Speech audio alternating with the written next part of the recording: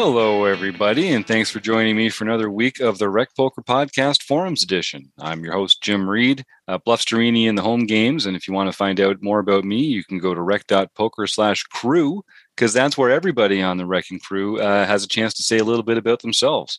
Here's another one of those places that the Wrecking Crew gets to introduce themselves to Rec Poker Nation. So, gang, why don't you tell them all who you are and where they can reach you? I am John Somsky, and I am Poker Geek MN everywhere. I am Rob Washam, and I'm Rapman50 everywhere. I'm Tim Fritz, and I'm Misclick Donkey everywhere. And these are the Rec Poker Wizards that I get to hang out with every week and talk poker, all thanks to Website Amp and Running Aces Hotel, Racetrack, and Casino. Every week, we're battling against each other in the nightly home game that's just chips, play money chips, as we try and learn and steal from each other and get better together. And every week, we take a forum post from the Rec Poker forums and talk about it here on the air. So this week, we are looking at a forum post by 5x5, our man Chris Jones, called Here's a Fun One. And I'll just get right into the action here. So Chris is playing in the Sunday Million flight last night. He's played 248 hands with this villain, which is a pretty good sample size for an MTT, who's playing a 24 VPIP, 22 RFI, 12 3-bet. So an aggressive player. I also have potentially relevant note that this player double barrels more than most, especially against big blind defense. So that's a pretty specific note that Chris has taken on this player. Chris is really good at taking notes, and so I'm not surprised to hear that. He continues that villain is the table chip leader with 96 big blinds and opens 2.3 big blinds from under the gun. It folds all the way around to us in the big blind.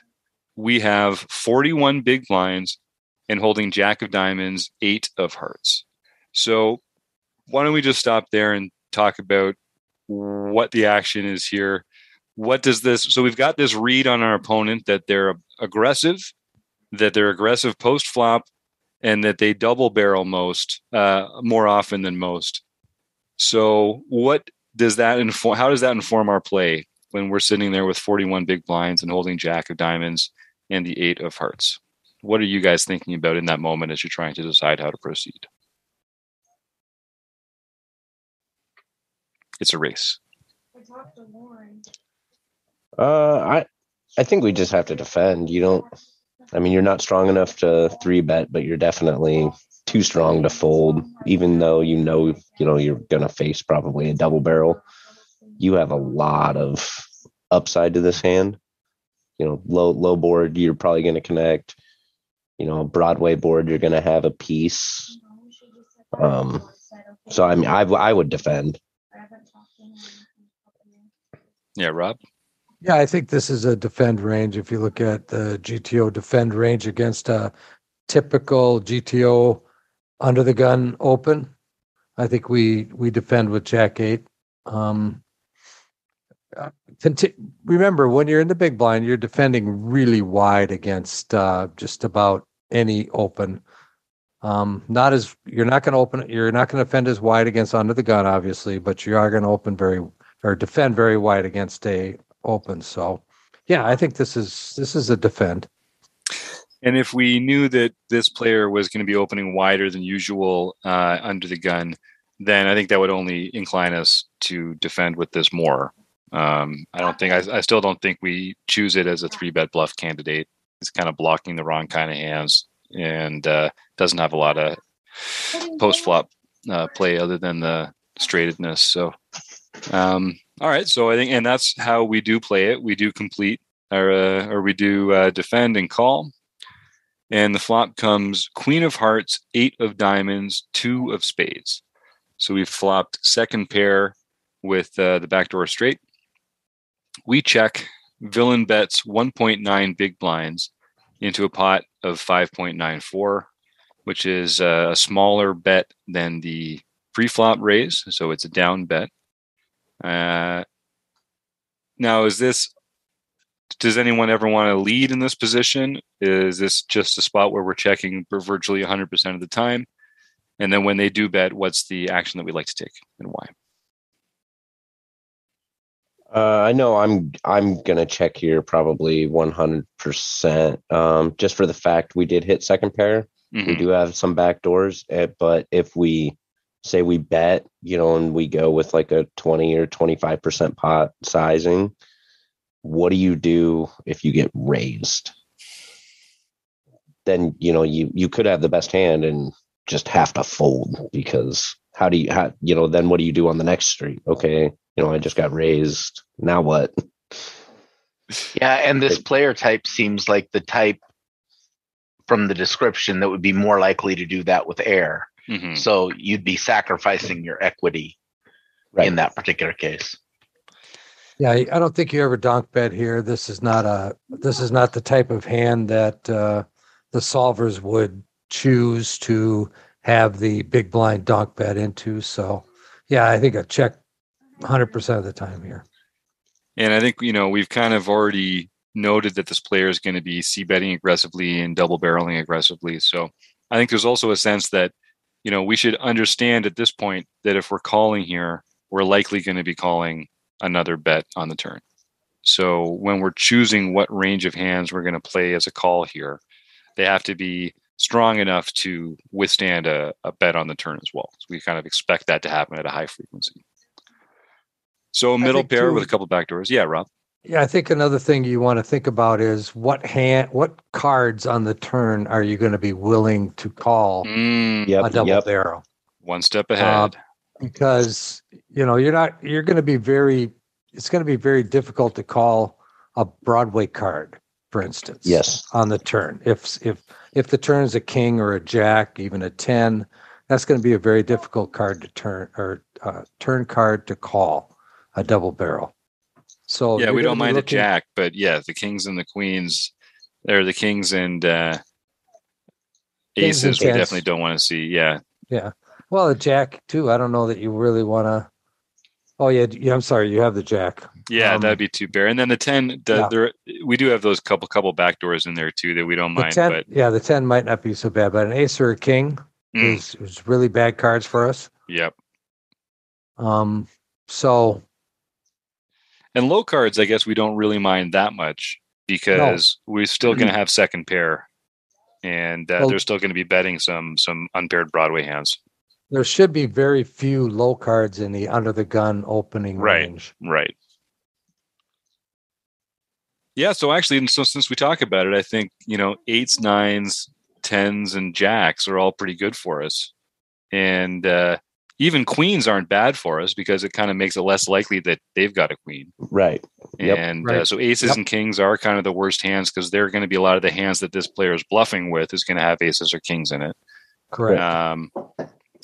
But that does incline me to call then, because there's really only two ranks that are bad for us, and several that actually improve our hand, and then a bunch that just don't make any change at all, and we're already holding the second pair. Right. So.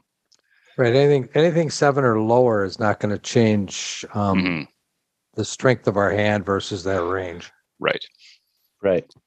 And then also just to note, especially with the sizing that they used on the flop, that's just like a pretty standard. Okay, I'm going to c-bet here. Yes. And just try and take it down. Yes. It's queen high board. You're in position. You're going to bet.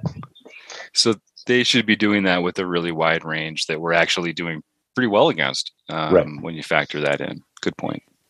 Yeah, it's a 1/3 bet, 1/3 pot bet size, which is a really standard continuation bet with just about anything that you're going to continue with.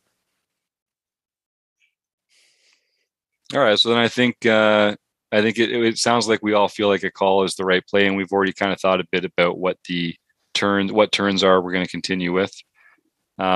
So we do end up calling. Chris calls, and the turn is the 3 of spades. So there's 2 spades on the board, but other than that, it's a queen 8 2 3. The villain bets, so we check again. The villain bets 6.6 into a pot of 9.86, so about 2/3, which is pretty typical. You're going to see people betting small on the flop and big on the turn. That's a good standard default strategy to have. There's a lot of good reasons for that. We won't get into this now, but small bets on the flop and big bets on the turn are a good way to be pulling some chips out of the pool there. We have 36.25 behind, and the bet is 6.6. I feel like I'm calling here just for the same reason that we've described before. This is one of those cards that doesn't change who's ahead, and we've expected them to do this at a higher frequency than they should. We've got the middle of our range that we kind of should be calling with, and even though we don't have the back doors, we've still got that second pair. So if we want to stick to the plan, I think we should probably be calling here. What do you guys think? Yeah. I like just a call. I don't think we're necessarily strong enough to put in a raise, but I do like a call because, especially with somebody who I already know is probably just going to barrel again anyway, no matter their holding. Mm-hmm. If it was somebody that I have noted as like a tight player, I might be less inclined to call the turn bet, but somebody that I know that's going to barrel twice, I'm probably just going to call, especially we don't have any spades. And so they could be on a spade draw at this point. Like, okay, you're just barreling your spade draw. Now, if your spades miss on the river, depending on the action, I'd probably just call you down. And one thing that we didn't talk about that is interesting about the six or the other low cards coming is that on the flop, those tens and jacks were good for us because they gave us that backdoor, that draw equity. But now that the six comes, that's actually gone. So tens and jacks are now bad for us because the opponent could have a 10 or a jack. It's going to be better for their range than it is for us when they're bluffing with the non-pair hands. The queen actually blocks some of those, which is nice. And, we block some of those ourselves. So that's nice as well. But so we do call, and the river is the six of diamonds, which is a pretty good card for us. We still have second pair. It's unusual for our opponent to have improved much on this. The pot's 23 big blinds, and we have 29 behind. We check. Is there any argument for putting a bet out here, or are we going to... That just only allows our opponent to fold their worst hands and continue with their better hands. So I think the story that we're telling is best told through a check. What do you think? Now, what we have is a bluff catcher right now, right? And we have some showdown value because we do have middle pair, or second pair. So we do not want to give our opponent the opportunity to raise us out of the hand. Mm-hmm. And like you say, if you put out a bet here, they could raise as a bluff and we would have to fold. So now I personally would probably be sitting here thinking, well, I'm going to check and call a reasonable bet because I do have a bluff catcher. So that would be my gut reaction for how I would approach the river. Mm-hmm. Yeah, I like that thinking too. And then just to add, like I usually find myself in these spots, like if for one, like I'm only going to lead, just to build off that aspect. I'm only leading if I feel like my hand is worth a half pot bet or better on the river. And like, we basically decided here that our hand is at best like a great bluff catcher. Mm-hmm. And we're playing an aggressive player that we know is going to barrel. So we don't want to, like Rob said, get just bluffed off the hand by betting and then leaving ourselves wide open to a raise. But I also find myself in these spots where if they go just absolutely nuts on the river and it just makes no sense, I do find myself trying to call in those situations, probably more than what I actually probably should. But that's another thing that I always think about, because I'm always like, if it's a reasonable bet, okay, yep, okay, 3 big blinds, I have to call this. You're just trying to steal it. Oh, you jammed. Right. Well, that doesn't make sense. Yeah, what does that mean?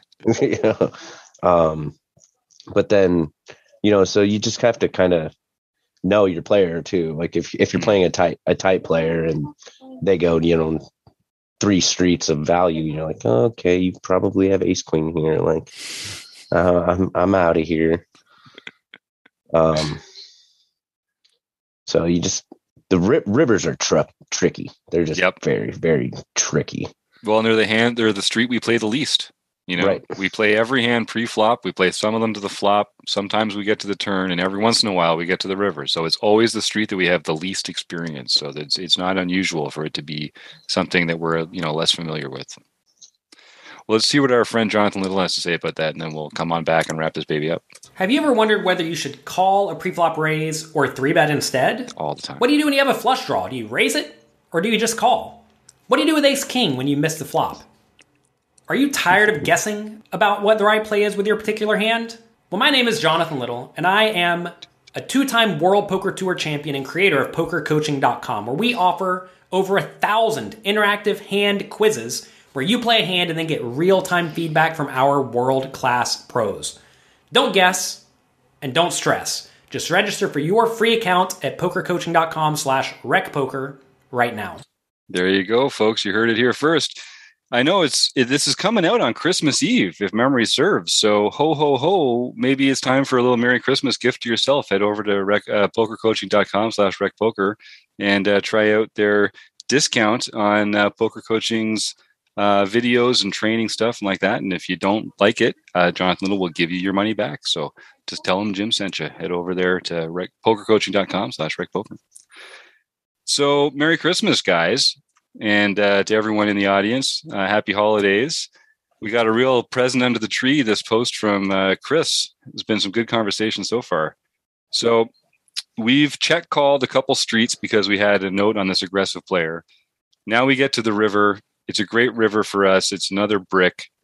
And there we have slightly more than a pot-sized bet behind. We check, and as it's played out, the villain does shove. So they're putting us all in for our tournament life. And the board is Queen 8, 2, 3, 6. We're holding Jack 8. And Chris, so there's some really good information in the post here. So Chris and Sir Gasleak and Eric Anderson all there's a really good discussion here about the number of combos of value, the number of combos of bluffs, what kind of pot odds we're going to be getting, the kind of equity we're going to need to have to continue. So Chris makes a great point. We only need to be right about 35% of the time here. And if our read is right, and this player is going to be triple barreling hands like ace king, ace jack, ace 10, king jack, then we're actually getting the odds to call here, even though they're going to have aces, kings, queens, ace, queen, those kinds of hands. Here's the thing, though: does the villain play those types of hands this way? Right. I mean, if you've got, say, you had pocket queens here, you pretty much have the board sewn up. True. There would be no reason to force the person to fold on the river. So you're saying, Rob, we can actually maybe eliminate some combos of their value range because their value range would have been played differently. Correct. Mm-hmm. Correct. I think I don't know that are you going to jam with a set here? Right. Why would you? I mean, what would you hope to gain? All you're going to do is fold out anything that can't continue at all. That's a good point. So what she's trying to do is she's trying to fold out the bluff catchers. Mm-hmm. She's not trying to get value with her value hands. And I said her, I'm giving something away already. Yeah. Yeah. To build off that, just with the Queen's example, having top set on a rainbow board, you're almost never betting that. Mm-hmm. You're almost always just supposed to check there and, in a sense, let your opponent catch up a little bit. And then you can, go on the turn and the river. But top set is one that you're just usually never betting on the flop. Yeah, so, especially on those dry boards, like you're saying. Yeah. Sorry, well, not only that, but you're blocking the continuing range, right? Because if you have the top set, what's going to call you? Yeah, a lot fewer combos of top pair available to your opponent. Nobody has, they don't have queens anymore to call you with. So, well, what would you value shove here? I mean, what are the hands that you're doing it with that's not a bluff? Mm-hmm. I mean, I suppose if they had pocket deuces, bottom set would make sense. Yep. Pocket eights, but we do block that. That's a good point. Pocket sixes, and you just somehow got lucky to get this far. Maybe but I mean, pocket threes. Yeah, because she could be c-betting threes. Yeah. If you don't aggressive c better. Yeah. But yeah, I think that's a good point, John. That's a good point. The only things are the sets that they'd be betting this way and not top set, because that's a little too strong. You don't have, because you're betting a set to target top pair.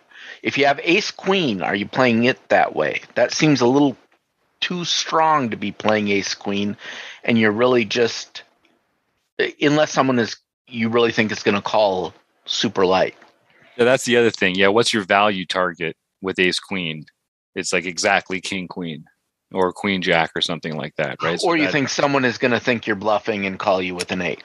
Right. Right. No, seriously. I mean, the way we played this hand, we either have a pair of jacks or lower. Right. Maybe we have a queen, or we paired one of the other, an 8 in our hand. That's kind of exactly what we're representing. So it's kind of a leveling war between this mystery villain and Chris into, that player is trying to contort Chris's continuing range so that using a big sizing like this, he's supposed to be folding a lot of those hands, even though they're the bluff catchers that he needs to continue with when she uses this range. So that's very interesting. The bet just screams to me, okay, you're going to have to call your tournament life, so you better just fold. So Rob, right? do you want to drop the veil and let the listeners in on who the mystery villain is? Well, what Chris continued in the post is to mention that it's an ACR pro, Vanessa Cade, who is known as a very aggressive player. So is Vanessa Cade capable of taking an ace king and jamming it on the river over 2 calls from a big blind? I think we all would agree that she is. So I think so. And when you get to that point with it, the number of value hands are kind of fixed, and we've already talked about how many combos there are, and then the only question is like how many of these other bluffs is this player going to be playing that way? And the more combos we can put in that range to counteract the weight of the value range, the more we're tipping towards calling, I think, and that's another thing that we, kind of should have been thinking about on the flop too, because when we called the flop, we knew we were going to get barreled a lot on the turn. And so that was kind of in the back of our minds when we were thinking about it. And that should be the same thing when we get to the turn and think about the river. So have we Steve Fredlanded this hand by under repping the strength of our hand to the point that now we get to make this hero call? That's his thing. That's no, I don't think we under-rep the strength of our hand because we really don't have that strong of a hand. That's a good point, Rob. We have second pair. Right. What we've done is allowed someone to bluff into us with a wide range of hands that may not even include top pair, or that even beat top pair. So that's really all we've done. We have like I said, we have a bluff catcher. That's exactly what we have. And so how often is this person bluffing? Against an average player, I kind of think this would end up being a fold. But against a very good aggressive player, I think you can make a good argument for a call. Just because there are so few value hands. I'd feel better about it if there was a flush draw on the flop. The flush draw didn't come in till the turn.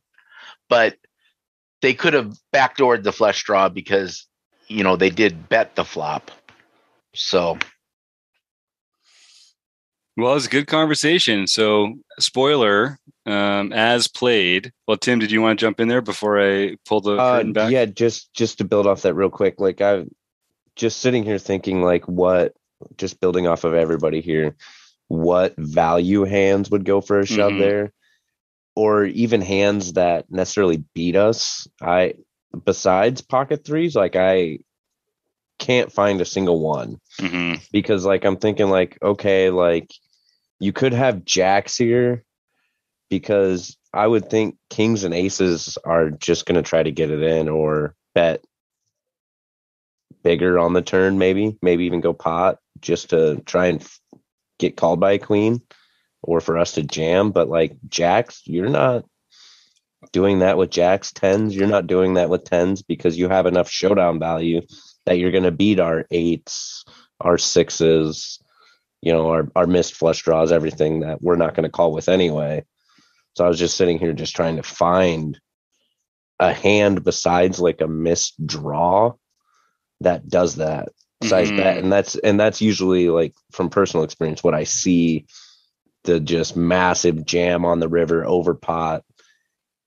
It's really like, hey, like Rob said, like you're going to have to call for your tournament life.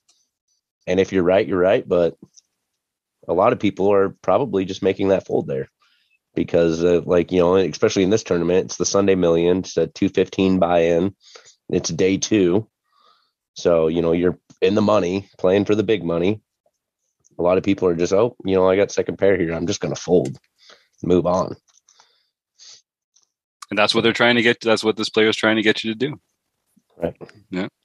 So as played, what we ended up happening was Chris held his nose and made the call, and the opponent turned over ace 10.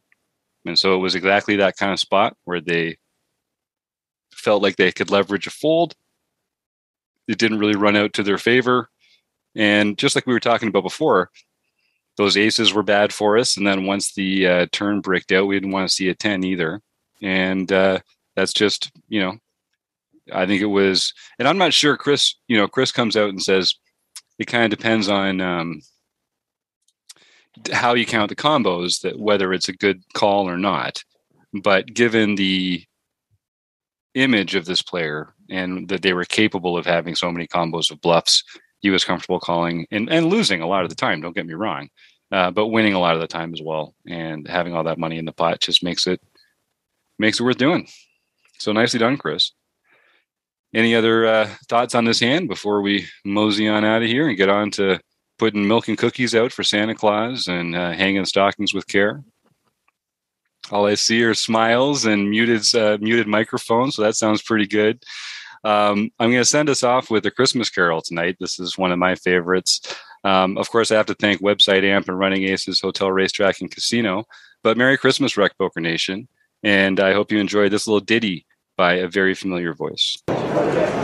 Oh, Canada, our home and native land, true patriot love in our son's command.